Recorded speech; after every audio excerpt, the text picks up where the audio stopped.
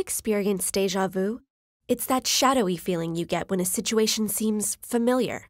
A scene in a restaurant plays out exactly as you remember. The world moves like a ballet you've choreographed. But this sequence can't be based on a past experience because you've never eaten here before.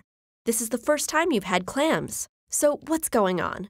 Unfortunately, there isn't one single explanation for déjà vu. The experience is brief and occurs without notice, making it nearly impossible for scientists to record and study it. Scientists can't simply sit around and wait for it to happen to them. This could take years.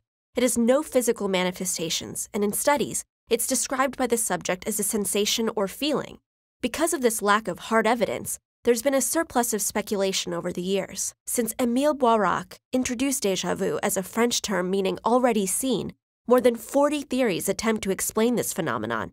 Still, recent advancements in neuroimaging and cognitive psychology narrowed down the field of prospects. Let's walk through 3 of today's more prevalent theories, using the same restaurant setting for each. First up is dual processing. We'll need an action. Let's go with a waiter dropping a tray of dishes. As the scene unfolds, your brain's hemispheres process a flurry of information. The waiter's flailing arms, his cry for help, the smell of pasta. Within milliseconds, this information zips through pathways and is processed into a single moment. Most of the time, everything is recorded in sync. However, this theory asserts that déjà vu occurs when there is a slight delay in information from one of these pathways. The difference in arrival times causes the brain to interpret the late information as a separate event. When it plays over the already recorded moment, it feels as if it's happened before because, in a sense, it has. Our next theory deals with a confusion of the past rather than a mistake in the present. This is the hologram theory, and we'll use that tablecloth to examine it.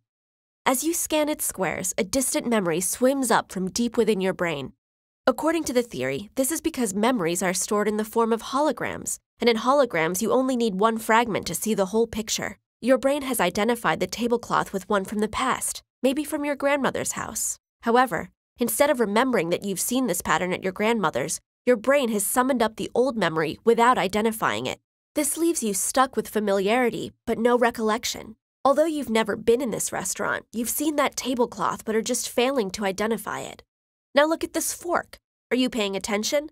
Our last theory is divided attention, and it states that déjà vu occurs when our brain subliminally takes in an environment while we're distracted by one particular object. When our attention returns, we feel as if we've been here before. For example, just now you focused on the fork and didn't observe the tablecloth or the falling waiter. Although your brain has been recording everything in your peripheral vision, it's been doing so below conscious awareness. When you finally pull yourself away from the fork, you think you've been here before because you have. You just weren't paying attention. While all 3 of these theories share the common features of déjà vu, none of them propose to be the conclusive source of the phenomenon. Still, while we wait for researchers and inventors to come up with new ways to capture this fleeting moment, we can study the moment ourselves. After all, most studies of déjà vu are based on first-hand accounts, so why can't one be yours? The next time you get déjà vu, take a moment to think about it. Have you been distracted? Is there a familiar object somewhere? Is your brain just acting slow? Or is it something else?